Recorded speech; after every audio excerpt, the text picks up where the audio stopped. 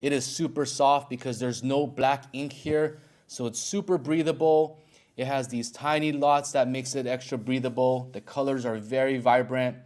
There's no white outlines, so the grading effect is not affecting this since it has the halftones. And this is the original art that we had. So you guys can see a side-by-side comparison. We're still able to knock it down and still make a high quality t-shirt that's going to be retail quality.